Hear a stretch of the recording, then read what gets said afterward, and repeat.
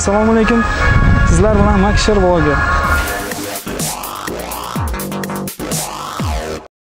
İlk reportajimizni sizlar bilan G'alaba bog'dan olib boramiz.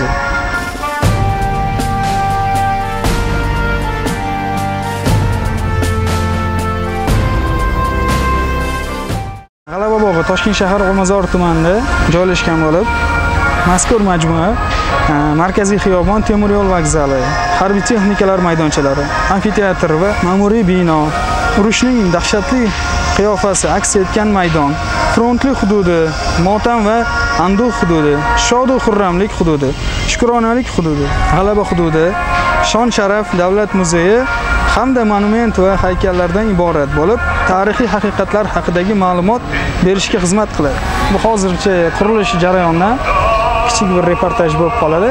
Marhamat, tomosha qiling sayohatimizni.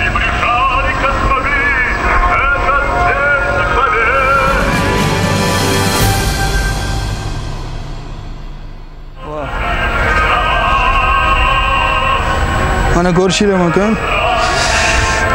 Haqiqiyga o'xshaydi. Akop deyirdi adashmasam.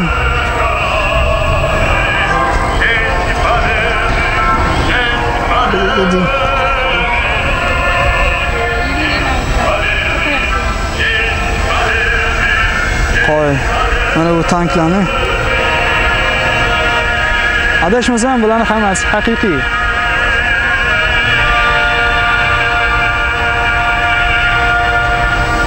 Juda ajoyib, juda ajoyib.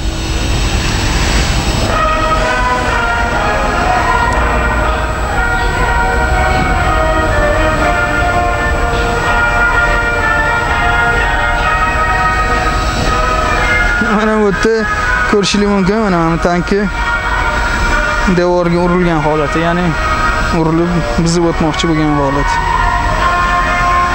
Ajoyib. Ajoyib.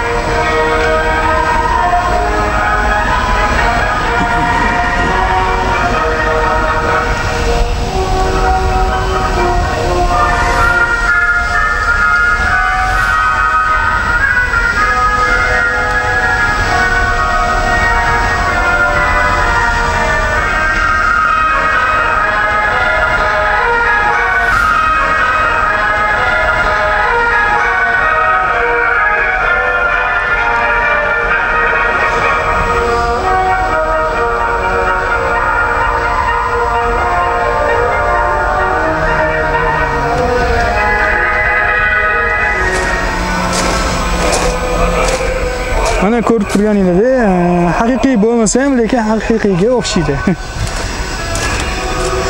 Maket deyishdi buni, maketi, to есть maketi deyishdi.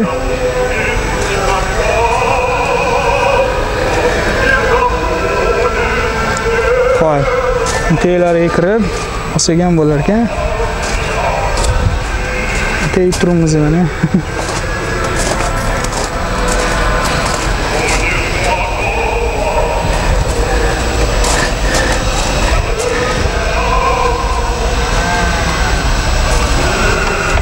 Tamam.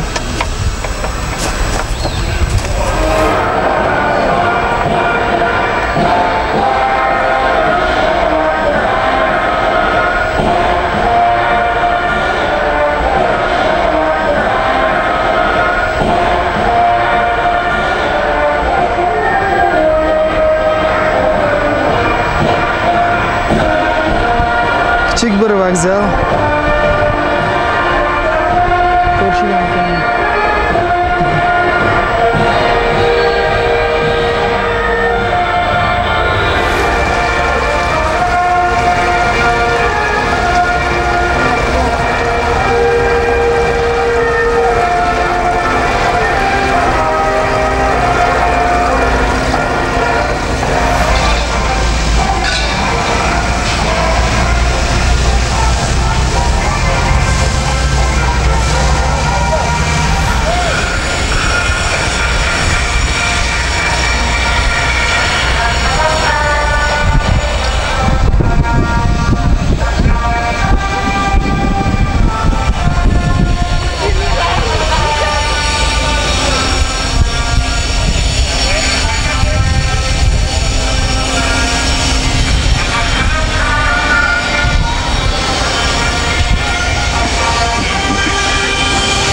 Ha.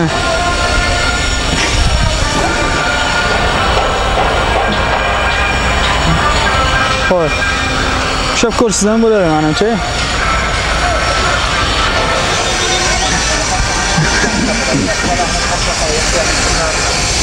Salom.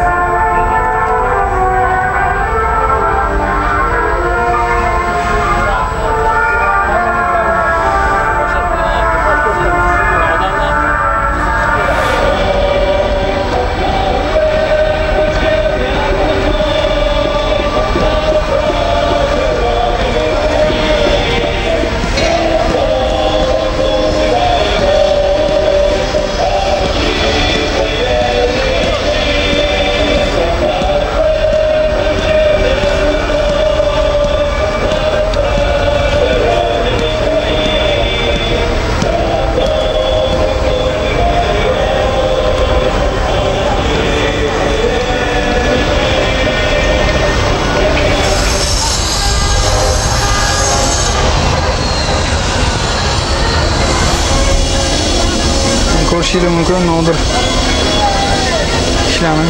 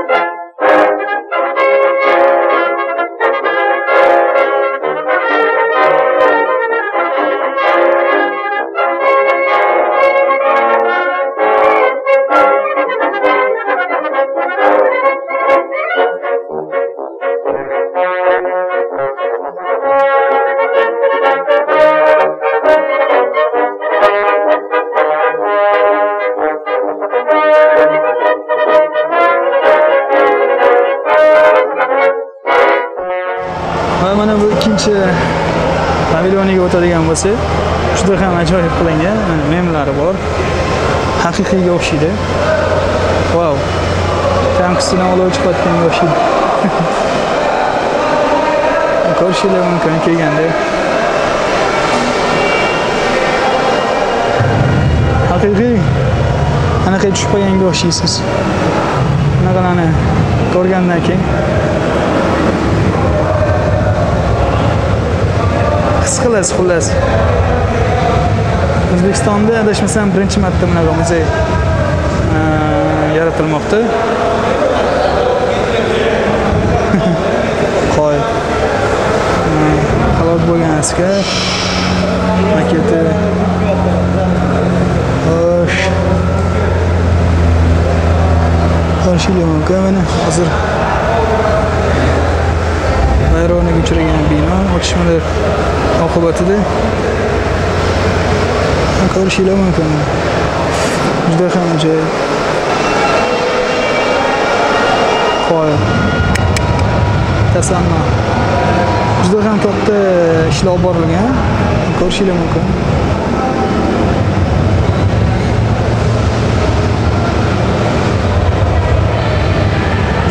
Juda katta.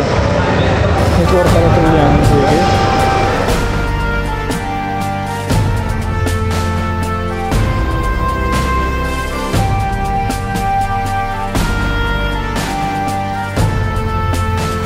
Fashist bosqinchilarning xoinona boshlagan urushning dastlabki kunlarida Sobirahimov Smolensk shahrida turgan tank diviziyasi tarkibidagi motorlashtirilgan polk komandirining o'rinbosari edi. Ushbu polk 1941-yilning iyul oyida fashist generali fond Guderianning 2-Branitank armiyasi qo'shinlariga qarshi Yelnya shahri atrofida birinchi marta jangga kirdi. O'zbek xalqining mard o'g'loni general Sobirahimov jangda 2-marta yaralanadi. Uzoq muddatli davolanishdan so'ng 56-armiyada 395-o'qchilar diviziyasiga 1942-yil 4-sentyabrdan diviziya komandiri etib tayinlandi. 1943-yilda Sobirahimov diviziyasi Shimoliy Kavkazdagi hujum operatsiyalarida jonbozlik ko'rsatdi. Polkovnik Sobirahimovga 1943-yil 19-martda general-mayor harbiy unvoni beriladi. Chin ma'nodagi sadoqat va jasorat sohiblarini vatan hech qachon unutmaydi. Chunki ana shu xislat ularning qadr-qimmatini belgilaydi. Bugungi avlod ularning matonati oldida hurmat bilan bosh egadi.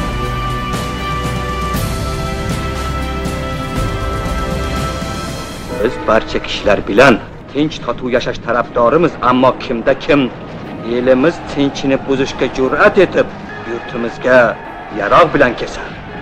O'zi shu yarog'dan nobud bo'ladi.